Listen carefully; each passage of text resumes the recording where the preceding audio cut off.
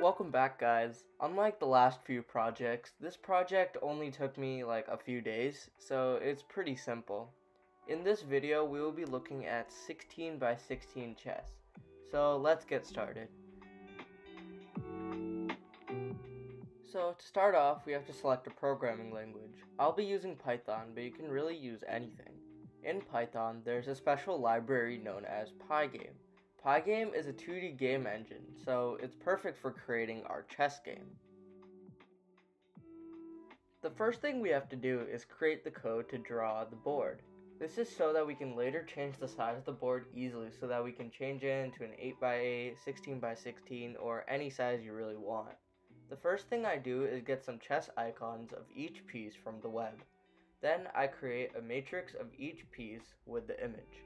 After that, I use a set of for loops to iterate through the images so that we can blit it to the screen.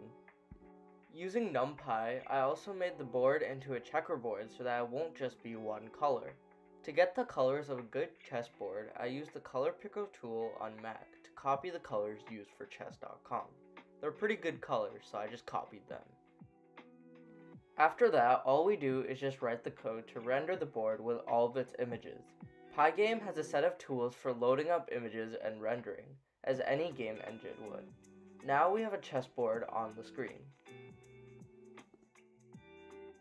Unfortunately, even though it looks nice, we can't really play chess with it, so now we have to add some piece logic. The first piece I did was the pawn. Pawns are actually the hardest to code because on their first move, they can choose between 2 spaces or 1 space. Pawns can also capture pieces diagonally, and they can't capture pieces by just moving straight.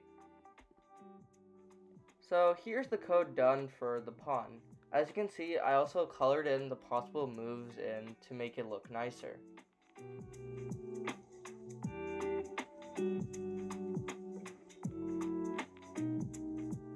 So now next is the bishop. The bishop can move only diagonally, so it was pretty easy to code.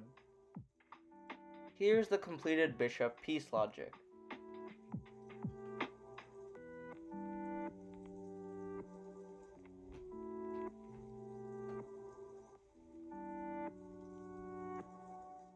Next is the rook. The rook can only move horizontally and vertically, so it's actually pretty easy to code.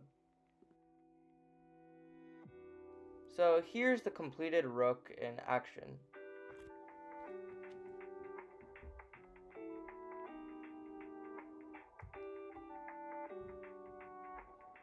Next is the queen and king. These were the easiest because I already had the bishop and rook code finished.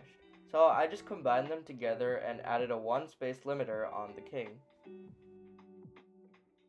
Here's the pair in action.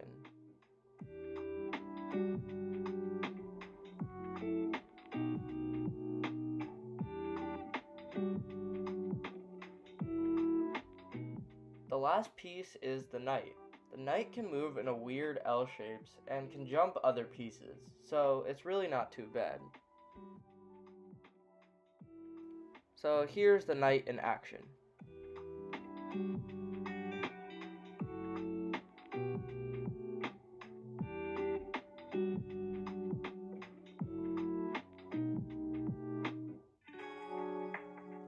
To make this board into a 16 by 16, we have to decide on the number of pieces. In a regular 8 by 8, there are 2 knights, 8 pawns, 2 bishops, 1 king, 1 queen, and 2 rooks. In a 16 by 16 board, things are a bit different. Instead, there are 4 knights, 16 pawns, 4 bishops, 3 queens, and 4 rooks. And with that, all we need to do now is change the cells from 8 by 8 to 16 by 16, and bam, we have a chessboard that's 16 by 16 in length and width. Here's me just making a couple of random moves to test out the new board.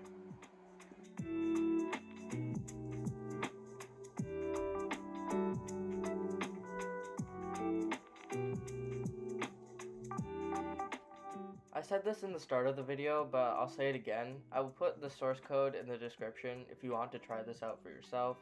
Anyways, so after this, I might not post for a while, The next project seems like it's going to take quite a long time, so be on the lookout for that, but don't expect me to upload in the next week or two. Thank you guys for watching. Please check me out in the next video.